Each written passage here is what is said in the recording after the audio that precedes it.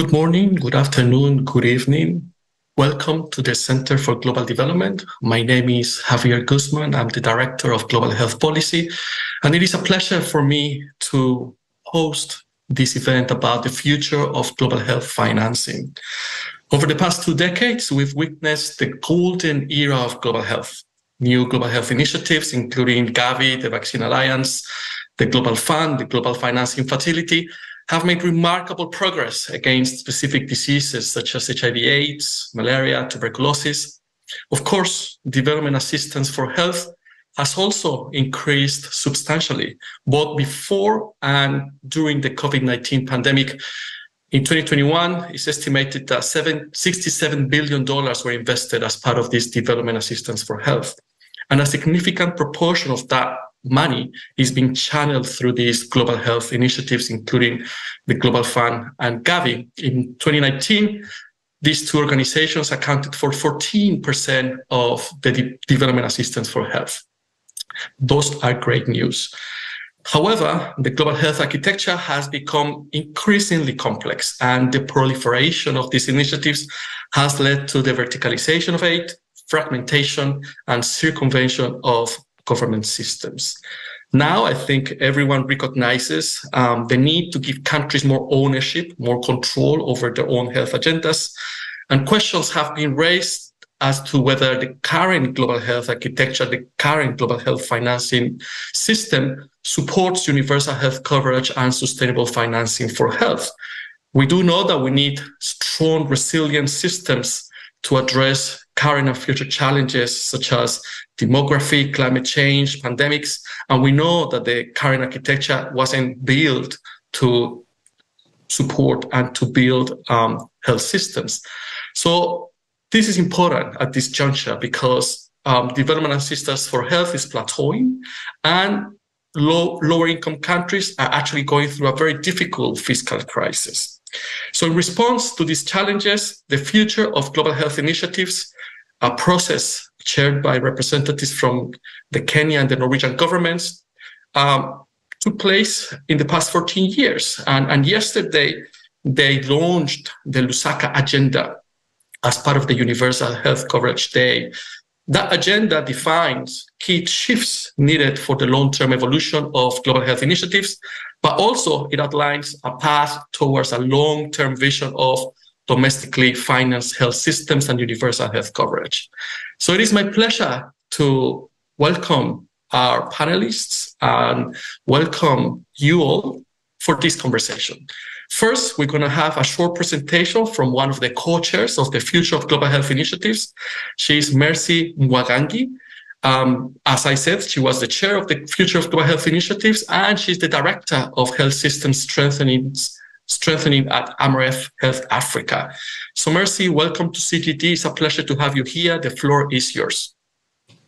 Thank you. Thank you, Javier, for the warm welcome. And thank you to the CGD team for allowing us to meet today and share your platform together with your networks. And thank you to my fellow panelists for making time to be here today as we discuss what the future of the global health financing architecture should look like.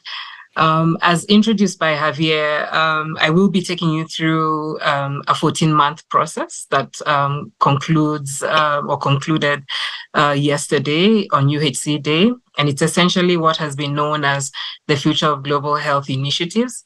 And it's a process that we began together with the Norwegian government. This took place about 14 months ago, where we came together with the aim of looking at what does the current ecosystem look like when it comes to the global health financing architecture? Sorry, recognizing. Mercy, do you want to do slideshows so we can? Yeah, thank Sure. you. Thank you. So recognizing the benefits that have taken place over the years, and Javier, you've correctly highlighted, we had the golden era and a lot of outcomes, good health outcomes were made from the Global Fund, Gavi, GFF, and all the other many GHIs that exist in that ecosystem. But then the question, and particularly post the COVID-19 pandemic, has been how do we ensure that as we move forward, we are really ensuring that we are maximizing health impacts and that we have country-led trajectories towards UHC. And so this process commenced about 14 months ago with myself and Jon Anand as co-chairs of the process. And we had membership of various countries as highlighted in the screen. And we also had observership, particularly from the World Health Organization, UNICEF, and the World Bank. And the whole idea was, and I really want to reiterate this, is that GHIs have delivered an impressive amount of impact in particularly the strategic programs. And that this process was not going to come in to change any mandates, but to rather ask in totality, how do we support countries' trajectories towards UHC? And what does the future look like? And most importantly, how do we build on existing work? And one key element as we took this process forward 14 months ago was to ask ourselves, how do we build on what is existing and what has been there? And on the screen, you can see different initiatives that have taken place. I'm sure most of you in the audience have engaged or have participated in this or have written about this. We all remember the IHP Plus process. We're all familiar with the good work that the UHC 2030 team does. We've had different engagements, particularly the GFF alignment group, all towards how do we come and coordinate better and really support countries towards their journeys on UHC. Under the Africa Union, you've all heard of the high-level meeting on health financing chaired by His Excellency Kagame. Again, a process that we are building onto and, following through with the work that has been done there. And then, of course, there's been various initiatives by different countries when it comes to alignment. And, of course, under the leadership of WHO and various other bilateral, unilateral, multilateral agencies, we have the Global Action Plan.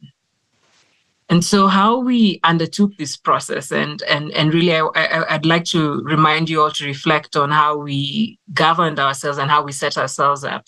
We had the membership of various countries, and at the time, the membership of those countries were also sitting in the various GHI boards.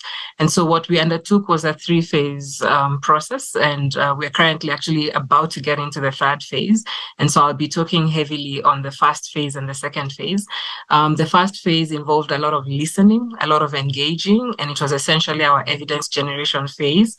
And I would like to thank the Wellcome Trust for supporting this process, where we had an independent study that was commissioned. And this process was driven by what was known as a research and learning task team that consisted of most of the membership that you've seen there in the steering group, but also this was opened up to really bring together various academic agencies and bodies who had interest in this research area. And the key outcome out of that was an independent research report that had findings and recommendations. And that was the first phase. We then moved to the second phase, which is essentially taking those recommendations and having sort of what we'd call the political commitment process initiated. And so together with input and feedback from various other country case studies, we were able to have this work supported by what is known as our extended committee task team. And I'd really like to, I don't know if they're on the call, but I'd like to really thank the CDO team. I'd like to thank our Gerald from Malawi, who really took the leadership and helm in really transforming what was an independent research report into then what does it mean when it comes to the various stakeholders and how do we build consensus around this phase. And this culminated 2 weeks ago in what we call the Lusaka agenda, whereby we had conclusions of the FGHI process. And we were able to share these on the sidelines of the Africa CDC CFIA meeting. As we look forward in terms of what will be going on next, we would like to then have what would be known as an implementation phase. And this phase is led by GHI boards together with their secretariat. And it's essentially looking at the outputs of the Lusaka agenda and asking ourselves, what do we need to do to actually implement the elements that came through? Now, in terms of the Lusaka agenda, one of the key things is that for me, it captured 5 key shifts. And these are the key, what we call long-term evolution shifts that need to take place in the global financing architecture. And it essentially provides a foundation for coordinated action to support these shifts with a longer-term vision of really moving and working with different countries towards domestically financed health systems for UHC. And that is very key. Now, in terms of the Lusaka agenda, and I would say the underpinning vision of it is that we looked at the vision and really talked about and I'd say envisioned a future where you have a global health system that has all actors, including GHIs, who contribute towards the achievement of UHC. And if we look at the gray box there, we can see the different roles and responsibilities and contributions to this vision. We have the implementing countries who need to take increasing responsibility for priority setting and for putting in place cost-effective interventions that lead to good health outcomes. We have donors who then need to look at how they can shift accountability for delivery to countries and how we can ensure that all the investments are geared towards PHC-oriented UHC results. And then we have GHIs who have been key, who've done a fantastic job over the years and really would be catalytic in ensuring that the future, leans towards domestic resource mobilization and catalyzing and really leveraging on all those gains that have been made over the years. So what are the 5 key shifts? And this is the core of the Lusaka agenda. So the first one is, of course, to make a stronger contribution towards PHC. The second one is to ensure that a catalytic role is played by the GHIs towards sustainable domestic financed and public health functions by countries. The third element was to look at joint approaches. What does it mean for us to have cohesion and particularly towards equity in health outcomes? And then, of course, the fifth one touches on products, research and development, and other market shaping elements. And it's important for me to highlight this and to stress this. This is building up on work that is already underway. And I'm sure in the plenary, we'll be able to share with you all the different initiatives that are underway. I know the GHIs have already set forth on key pillars which build on to these 5 strategic shifts. And I'm aware that different convenings under the AU, at WHO, are all working towards these 5 key shift areas. When we peel this, the first layer from what it means from the Lusaka agenda, we were able to identify 9 key elements which we believe should be near-term priorities over the next 1 to 3 years. The first one, of course, touches on power imbalances when it comes to governance mechanisms, and it will be the responsibility of the GHI boards to really look and reflect and come up with roadmaps as to how we can start having balance when it comes to power in governance. The second one touches on common matrices for health system strengthening, for in-country alignment, for equity when it comes to health outcomes. And again, there we'll be sharing with you some of the initiatives that are underway when it comes to having common matrices in place. I think the third element is then looking at what the really having an appreciation of the impact of health systems. Of course, talking about aligning and using government systems. When we talk about moving towards domestic resources, we cannot shy away or close our eyes to what it means to use government systems. We need to look at how we can simplify grant application and disbursement processes. We need to look at transparency over external financial flows. We need to look at how we can accelerate and coordinate better for sustainability. We need to implement and move towards this joint vision of R&D, marketing and market shaping. And then, of course, we all need to have, as stakeholders and participants in the global sphere, we do need that joint vision of what the future of development assistance for health will look like. Now, in terms of this progress and the actions, particularly by GHIs, it's important to emphasize, and I'm happy that we have Jose here with us, that each GHI will be individually responsible of developing a long-term roadmap that can operationalize these shifts. And what is key is that even as they do come in as individual GHIs to develop these roadmaps, they still need to ensure that this is underpinned by collective and joint action across the GHIs.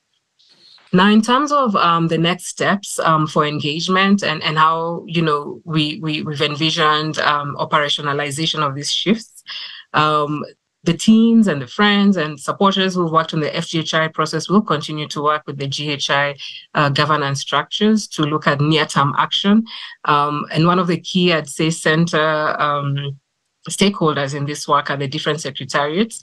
That's the Gavi and Global Fund Secretariat, and I'm sure the chair here will be able to share with us what is going on when it comes to developing a joint work plan around core agreed areas between the two GHIs. There have been discussions as to how we can set up a joint Gavi Global Fund board oversight mechanism, and again, stressing that this is going to be led by the GHIs. We need to then look at cross-board collaboration and what that would look like, of course, including GFF and other stakeholders, and ensuring that this is set up towards the end of next year, 2024. We then need to set in motion what country implementation of these shifts would look like. So these are global shifts. How do they present and how do they mirror at country level? And that's a process that we will be undertaking through 2024. And I'd like to thank Patrick, who is one of our panelists, because he'll be leading us in that process. And then, of course, working with key stakeholders when it comes to coordinated R&D and market shaping approaches, highlighting the key role that CEPI, UNITAID, and FIND play in this space. As we move towards, this next phase that I've just shared with you, one of the key things is that we do have a transition arrangement in place. We were able to come to the point of concluding the FGHI process with the Lusaka agenda. And so right now what we're doing is setting up an informal interim 4-month process. This will be led by Patrick Kuma-Bojai, who's here with us, and Desta. And essentially it is to look at those 9 points that I highlighted earlier and to come up with what does implementation look like, again, heavily led by the GHIs. And so that is the FGHI process. And I really would like to extend my thanks to all people who've contributed to this process. We've had many stakeholders beyond the countries who've started in the steering groups. We've had very good contributions from WHO, from Bruce, Susan Sparks. We've had good contributions from the World Bank team, good contributions from the GFF team, good contributions from the UNICEF team, but also from participants who are on this call. So thank you all. And I think I'll hand over back to you, Javier. Mercy, thank you very much, and congratulations on this important initiative.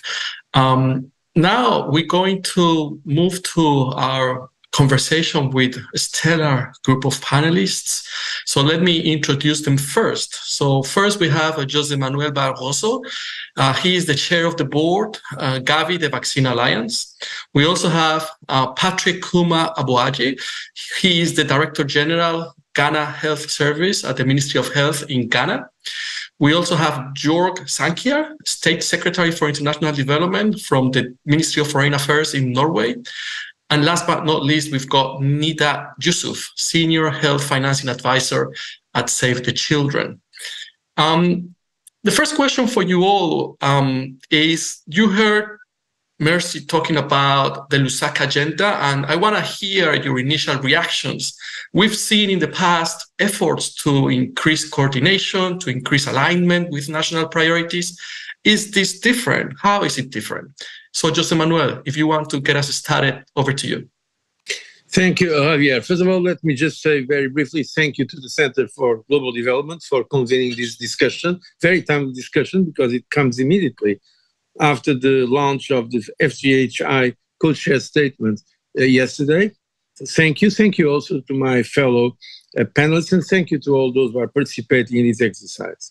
I'd like also to congratulate the co-chairs, Norway and Kenya, and more concretely Mercy and John Arne, who is not here with us, is, as you know, member of the board of Gavi, to congratulate them for driving this initiative and being able to reach such important participation across the board.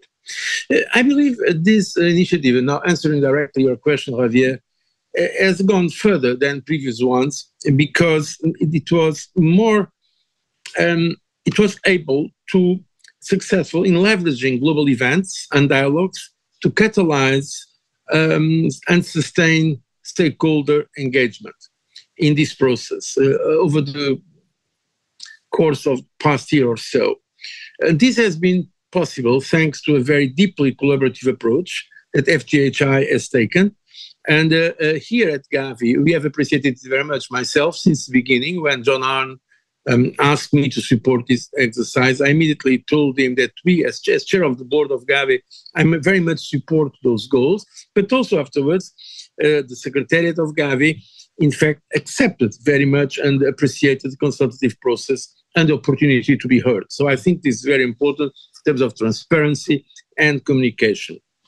And as you know, the Secretariat of Gavi has been coordinating closely with the Global Fund, also the Global Financing Facility, to support the development of this approach, in fact, the approach that was launched yesterday in the Lusaka agenda. We are committed to enhancing collaboration with our partners to increase our synergies and impact, also to achieve more efficiency, and as an alliance of key global partners, because Gavi is itself an alliance, so it's only natural that you understand that, because Gavi was founded by the WHO, UNICEF, World Bank, and also Bill and Melinda Gates Foundation. So we are an alliance ourselves, but that's why it comes natural that we believe we should work with others. And this is what's happening. Of course, we are at the initial process. By the way, just now in Ghana, I see Patrick, we just came from Ghana last week we are in Accra, very successful board meeting. We discussed this issue. So I myself mentioned it several times in the board or in the retreat. We also had a retreat. And so we are at the first steps of doing that. But for instance, now the Gavi Secretariat is taking outcomes from the FGHI process into consideration as it is preparing a proposal of strategy for the next period, the next strategic period, 2026-2030. So I think now it's important, building on the very good cooperation, collaborative approach taken so far, now concentrating on implementation and achieving what is realistic to achieve. So I believe we are on the right track. Thank you very much, José Manuel. We'll come back to some of those points later on. But let's hear from Patrick now. Patrick, same question to you. What are your initial impressions? What are your initial reactions about the Lusaka agenda? Welcome to CGT, Patrick. Thank you very much. I want to join José Barroso in congratulating the team, especially Mercy, Jonan, and the wonderful secretary led by Linda, which has taken us this far. I think go straight to the point. I think this is different. This is not the same as the others, because others are either one or two interventions, but this tend to put a lot of the interventions together that addresses. First is addressing governance issues. It's addressing architecture of the global financial system, which is extremely important. It also tries to create a collective involvement of all, including countries, donors, and then the GHIs. And so this is also quite different. Most importantly, some of the basics of any development in health that allow any country to scale out of that challenge of improving care is the strength of the health systems and also focusing on primary health care. And then this new alignment and this new statement from the Lusaka agreement make sure that it's bringing health system and primary healthcare to the fore. I remember how it took us a long time to be able to get health system to be part of the Global Fund. And I think this is a good way we learn many lessons together. And most importantly, also tries to bring the GHIs together, not necessarily put them on one table, but also by establishing those systems, it brings them much more closer so that they can be able to support the countries better and also get better results for it. So these are what I want to say. These are the key areas that I believe that, because it's very comprehensive, it's going to be able to bring, or not just even the country, but also bring CSOs and the private sector together in a way that allows a more comprehensive approach to addressing health concerns. Over. Thank you, Patrick. Jorg, what are your thoughts on this initial question about reactions and first thoughts on the agenda?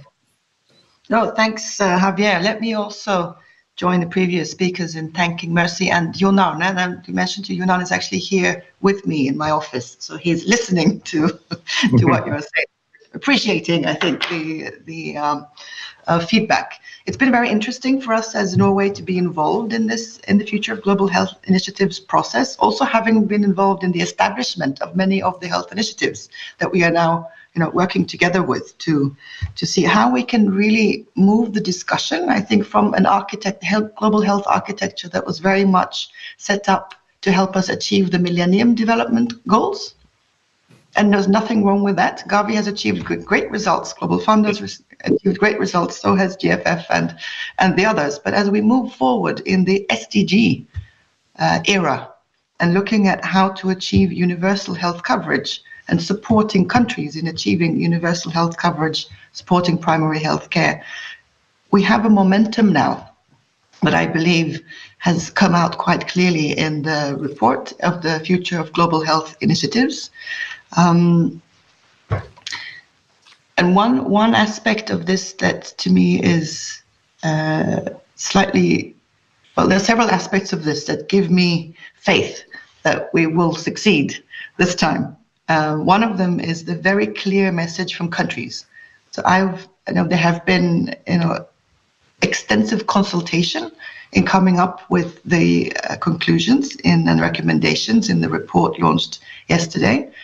Important consultations with countries, civil societies, with, of course, the global health initiatives themselves and the boards. That's been very, very important. And I was able to participate in some of these consultations during the regional committee meeting in Gaborone in August, and heard that very strong call from countries that this is what they are looking for.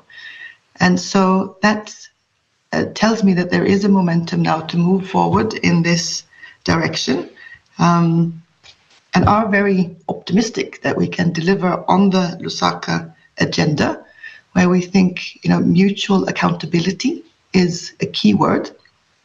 And we are very committed to working now in the boards of the global health initiatives and also in supporting now the next step, hot on the heels of the launch of the recommendations yesterday, as Mercy so very clearly outlined, moving forward now to make sure that we implement. Thank you. Thank you, Jörg. Nida, welcome to CGD. The floor is yours. What are your initial reactions? Thank you, Javier.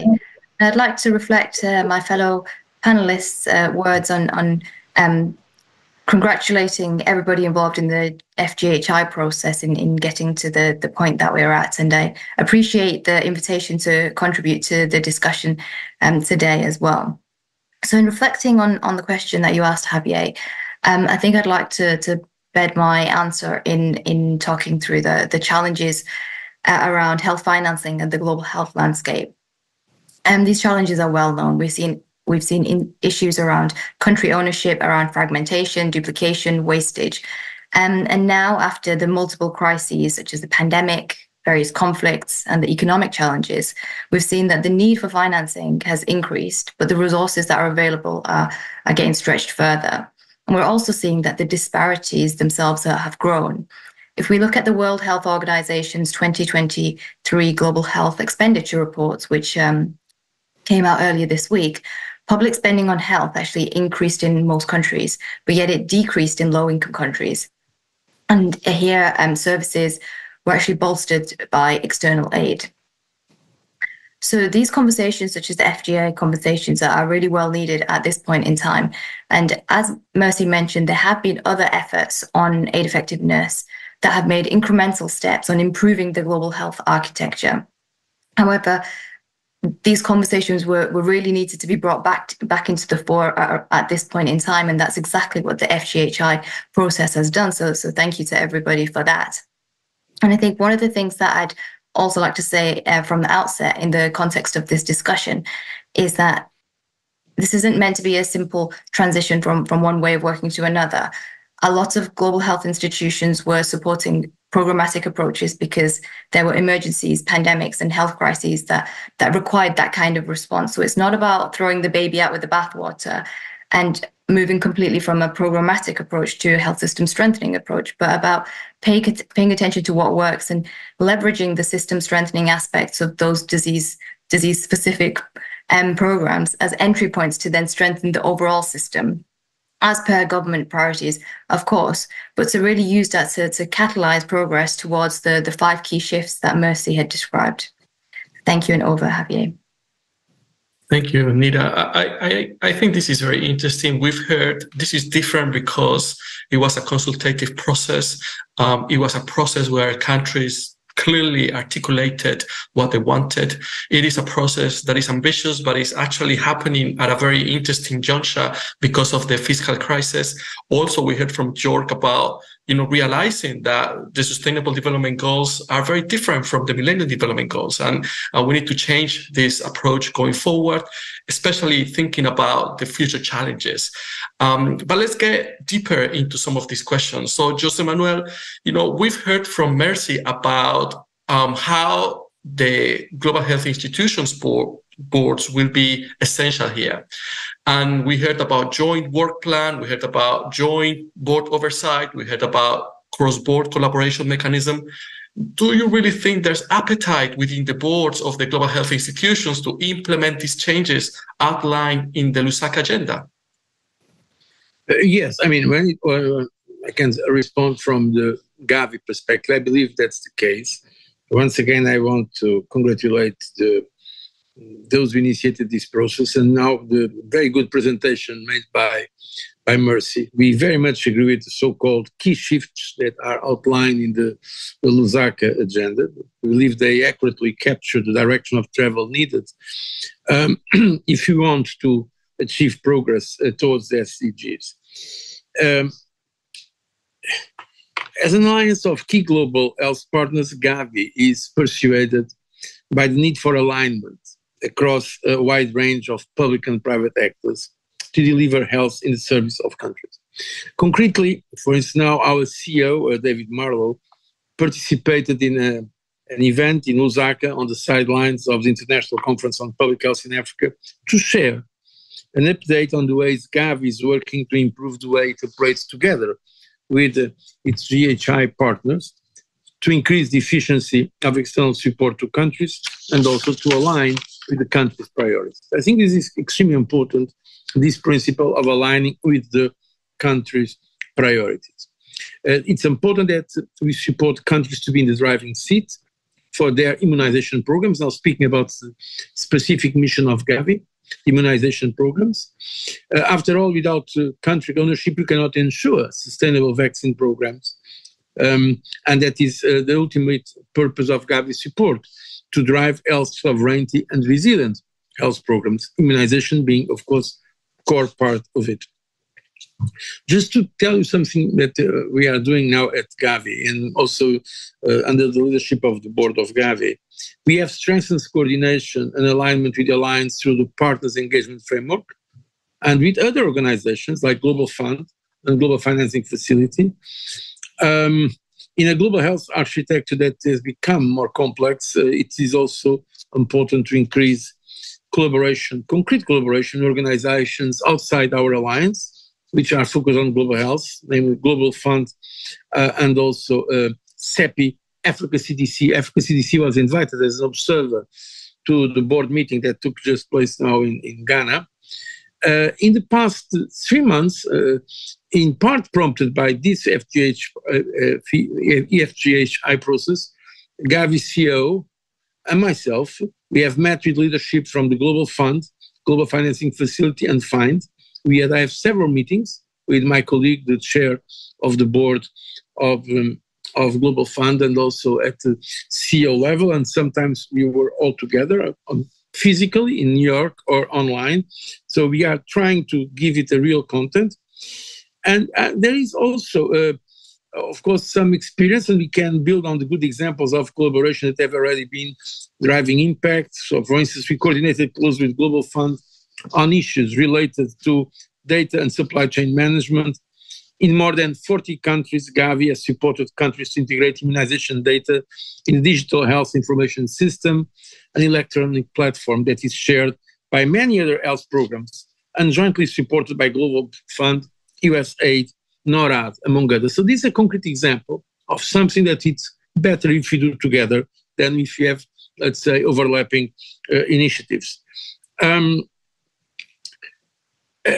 Another example, with the Global Fund, we have established now 4 working groups to advance our collaboration on malaria, health system strengthening, country engagement, and back office enabling functions. So these are 4 areas where we are committed to work concretely with the Global Fund.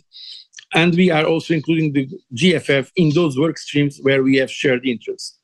I already mentioned it. Another example is the work with the African Union, the Africa CDC, to design an accelerator for vaccine manufacturing in Africa.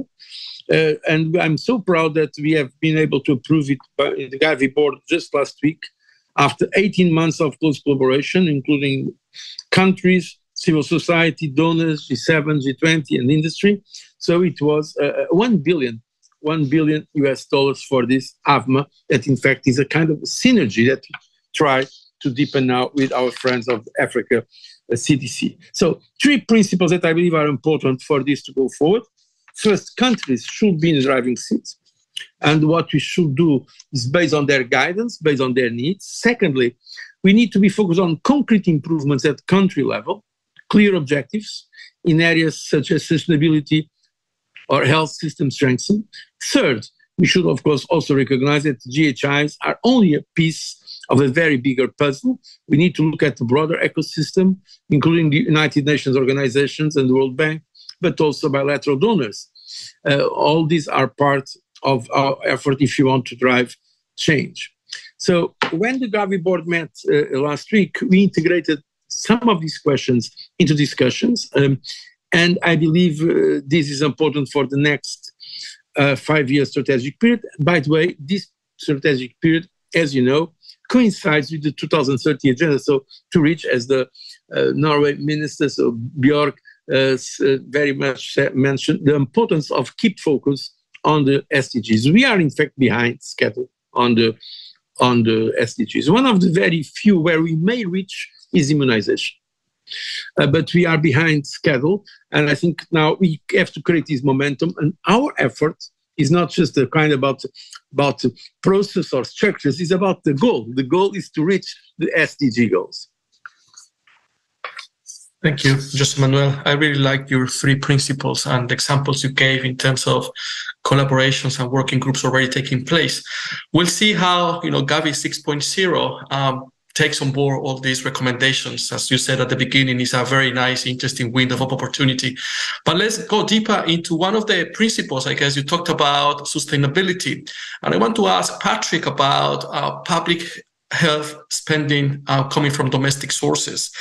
We know that, a lot of countries are going through fiscal challenges at the moment, and that will be the case in the near future. How can this, process, and how can the global health initiatives support governments in prioritizing domestic health financing within the framework of implementing the Lusaka agenda? Over to you, Patrick. Yeah, thank you, Javier. I think if you look at the shift, one of them is also talking about playing a catalytic role even for domestic funders. And the crisis that we are in, the first times from the pandemic, the COVID pandemic, and other global crises that have hit all of us. And of course, when you are weak, then it hits you harder and makes you weaker. So whatever system you're going to put in place needs to be able to address current events and also system that will provide shock absorbers for such events as they may happen again. I think the key area is, for example, there's the area of co-funding as it's practiced now. It's also a catalytic event that allows countries to also look at the importance of also investing in their own health. And that is something that we think we should continue. But currently, looking at the current economic situation of lower middle income countries, maybe that one you have to have a second look at and see how do we make it more incentivized and make it less burdensome for countries because they really don't have the money to do the co-funding. I think that's an area that we may need to talk about. There's also the area of advocacy, which is trying in supporting countries first to establish social health insurance systems, which will be a very good catalytic way of bringing up domestic funding for services across the country. Also advocating for closer collaboration. The GHI is also not just focusing on Ministry of Health, but also focusing on the legislature, the presidency, and the Ministry of Finance, in addition to the Ministry of Health, because as part of an advocacy to ensure that we create the momentum to really take the necessary data shifts that we need to look at that. But this can be done through major policy dialogues across with the countries and through GHIs to see how do we get these key stakeholders to change ideas on how such things can be done. We need to ensure that there's some technical support and capacity building in terms of ensuring that we have data for evidence through R&D and etc. These are all areas that they need to that need to be looked at as we move forward.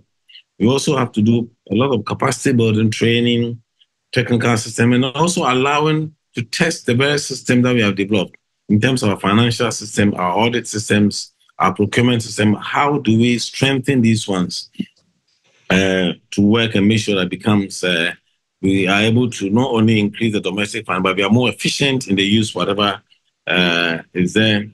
There's also the need for more partnership or facilitating partnership, not only within the country, but also with foreign agents, and see how do we work together to improve the system. Innovative financial systems are also very key area that we can include initiatives such as how can we get special bonds that will be used in advancing healthcare or during crisis. How do we resort to some of these challenges that we can address? So these are many areas that we can really support, especially with social health and insurance. The GHIs can facilitate by probably putting in some seed funds that allows the countries to be able to initiate and also I'm talking about that because I can see how much it has helped us as a country in terms of reducing out-of-pocket expenditure.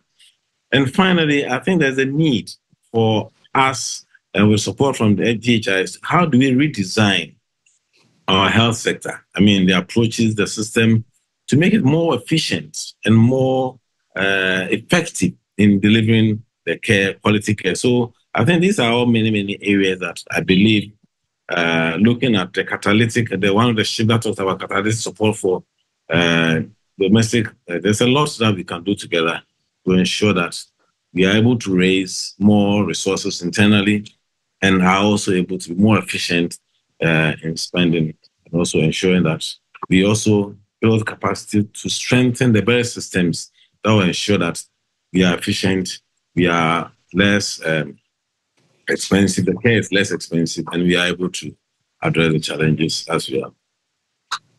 Thank you, Patrick. Just want to remind our audience to send your questions via Twitter at CGDev, #CGDTalks, or email events@cgdev.org, or include comments in the YouTube window. And before we get to your questions, I just wanted to ask Jörg something that Patrick alluded to, but from the flip side of the conversation.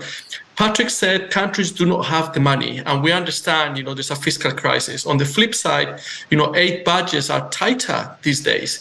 And we've seen this with the, previous replenishment. Some, funders are not supporting GHIs as they were before.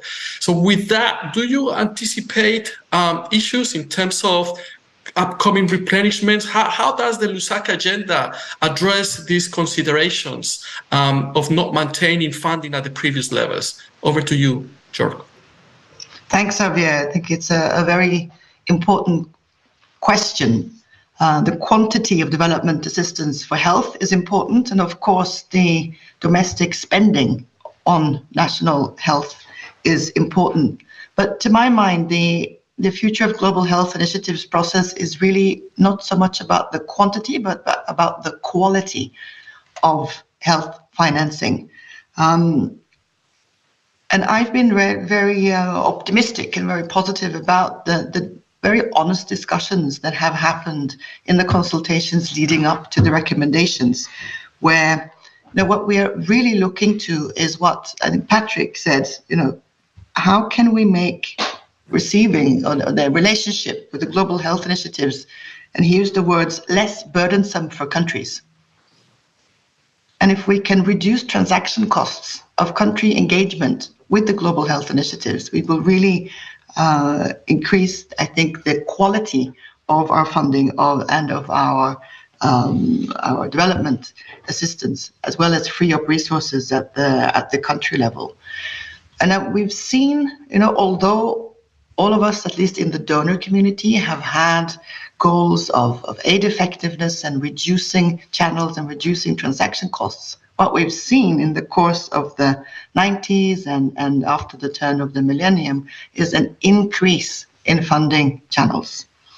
The median number of development assistance channels in sub-Saharan Africa per country was 12 in 1990. It increased to 28 in 2020. And this verticalization is not unique to health, but it is particularly prominent within health. And so when we see these trends of proliferation, fragmentation, verticalization, increasing circumvention of government systems, it does not support sustainability at the country level. So we strongly believe, in line with what we hear from countries and from civil society and others, that our funding is much more effective when it is better aligned around countries' own plans and priorities, as well as budgets. So I don't think it's about doing more with less. It's really about doing more with what we have. Thank you. Well, this is an interesting way to say it. So it's reassuring that we might not have less, that we might have the same. But regardless, I think it's important to really talk about the possibility to increase efficiency, reduce transaction costs, as you said. But that might take us so far. I guess to some extent, the Lusaka agenda from the outside is very ambitious in a lot of the goals. And we might need to go deeper and beyond efficiency. Nita, you come from the civil society universe, and civil society has been extremely successful at getting support from GHIs, but that was on the back of specific diseases, specific products, specific organizations. How is this model going to change to align with the Lusaka agenda long-term goals and recommendations? Do you see changes in how civil societies will operate as part of this transition? Over to you, Anita. Thanks, Javier. I think the largest global health institutions have been supported by a strong civil society backing, as we've often seen during replenishment campaigns. And civil society organizations driving powerful campaigns based on tackling disease-specific issues or interventions. And I think these tactics have been very successful in achieving epidemic control or progressing outcomes for those left behind. However, we're entering a very different phase in global health, and with that, we must establish change at each level, as well as within each stakeholder environment. So from funders to global health institutions, and then also to civil society as well. And I think some of the words and phrases that have stood out to me from the FGHI process have been things like collaboration, coordination, and joined up. We need these approaches reflected in civil society as well. Historically, civil society has been participating in and has been drawn into advocating for these more specific and disease-specific issues. And I think that we could arguably say that has led to have enhanced siloing and fragmentation, but that has been a legacy of the global health environment at a particular point in time. And I think as a result of that, a lot of organizations are very good at operating in a specific way. So shifting from that to a more systems thinking approach, I think that would require a significant reorientation and readaptation by civil society. But positively, I think we've got some really good opportunities coming up in the upcoming couple of years. We've got a few significant replenishments that are taking place, and that could provide us with the opportunities to test new models of working and to accelerate progress towards the 5 key shifts that Mercy mentioned. And finally, I think although the FGHI process was time-bound, there are some clear opportunities that are evolving out of these efforts, such as the Friends of the Global Health Financing Alignment Working Group. And I think in these spaces, civil society can play quite a big role to promote these principles of efficiency, sustainability, transparency, and to support the development of a longer-term plan and roadmap, and to keep GHIs accountable to the commitments that they've agreed through this FGHI process. Thank you, Javier. Thank you very much. We've got a few questions here.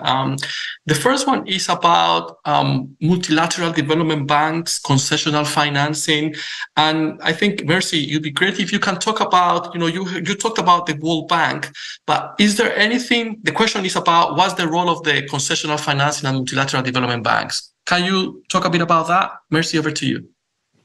Sure. Thank you, Javier. And indeed, in the beginning of the FGHI process, the World Bank did come in as an observer and sat through and made very good contributions to this process. And I would like to highlight perhaps one of the key milestones that we reached as we were going through this process was a consensus building session at Wilton Park. And we did have the representation of the World Bank in that meeting. And one of the key elements that came through was to really focus this on domestic resource financing and really appreciate and understand that all our efforts are really supposed to be convening and converging around domestic resources for health, with countries leading that process. Now, I think Nida has said it perfectly that this work was time-bound and has been able to deliver these 5 strategic shifts in the Lusaka agenda.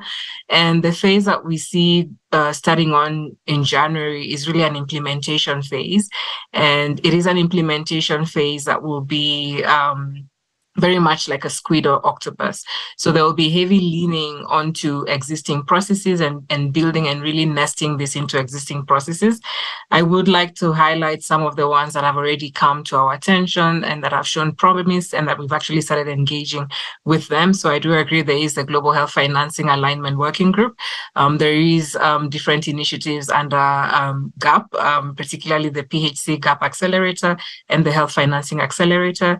We have a lot of opportunities, and I've heard actually invitation by the Community Health Delivery Platform that was launched on the sidelines of the summit by USAID, UNICEF, WHO, and the World Bank and other partners. And so really the idea is this conversation was to essentially initiate and catalyze this discussion with a clear realization that this goes beyond the GHIs, this goes beyond Global Fund, this goes beyond Gavi, goes beyond GFF, CEPIFA, and UNITAID.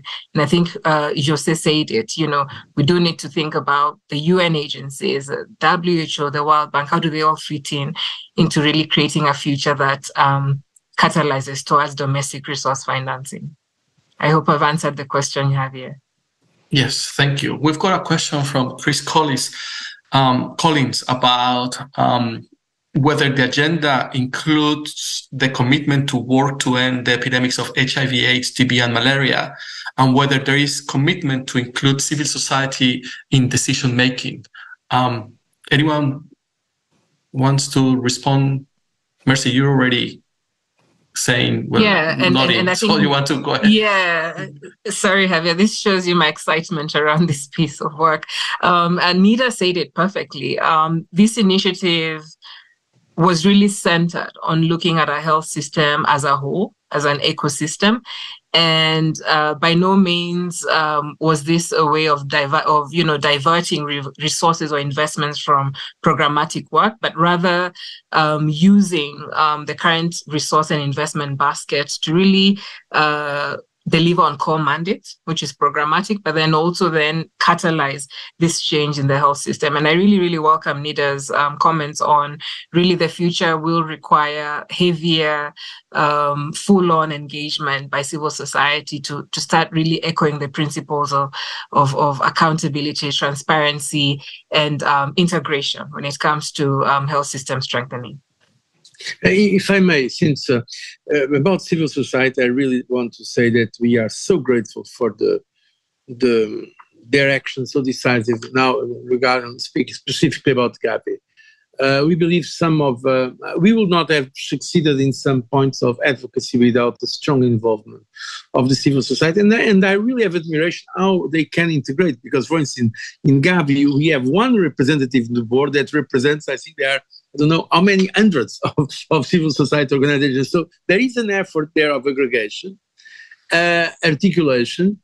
And I believe, since you are speaking about these synergies, this is also a point important beyond now the civil society participation in our initiatives, is also what we can do together in terms of advocacy. I think it was Patrick we mentioned before, this issue about advocacy. Now we are in a phase where, politically speaking, there was a lot of attention from the political world, namely because of COVID-19.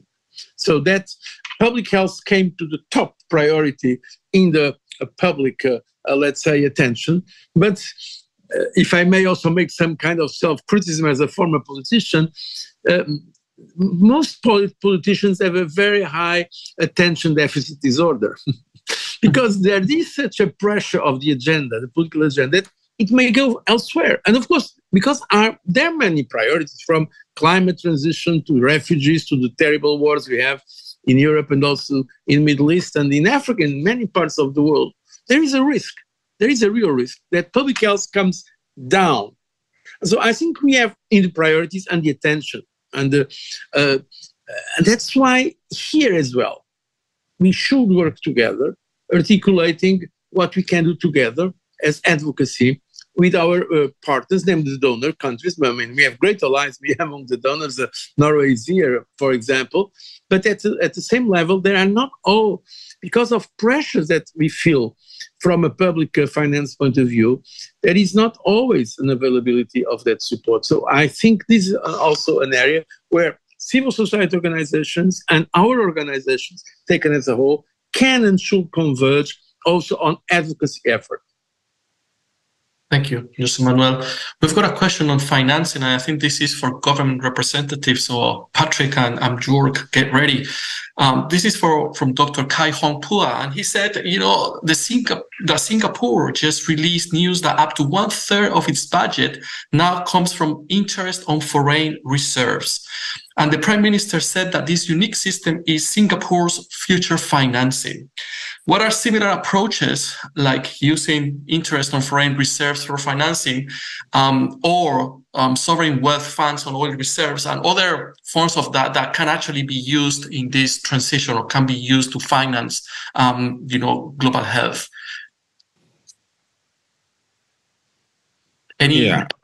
Yes, go ahead. I think in my submission, I mentioned innovative finance, and this is one key area that we can look at to show how we get these things. But that's why, from what José said, this is very clearly advocacy area, because government have several priorities, several gaps that have to be addressed, infrastructure, etc.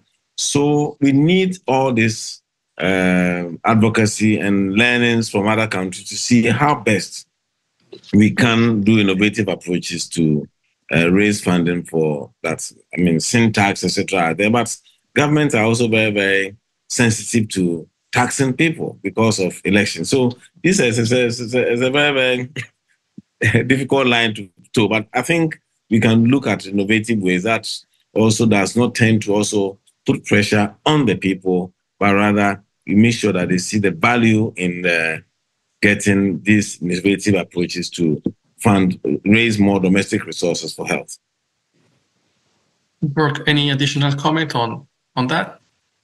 Sure, I think it's a very good question, and how we can think creatively and innovatively around making sure that we have the funding available that's necessary.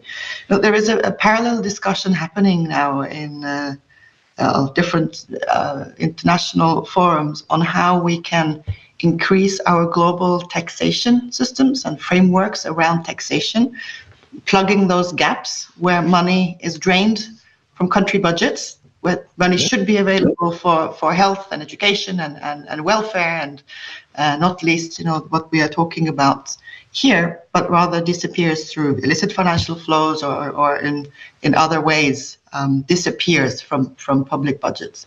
So there are, at least as governments and civil society, very strongly engaged and very important partners in that discussion in ensuring that we have those kinds of frameworks in place and that we plug those gaps and make sure that financing is available for health and not for big bank accounts in other countries.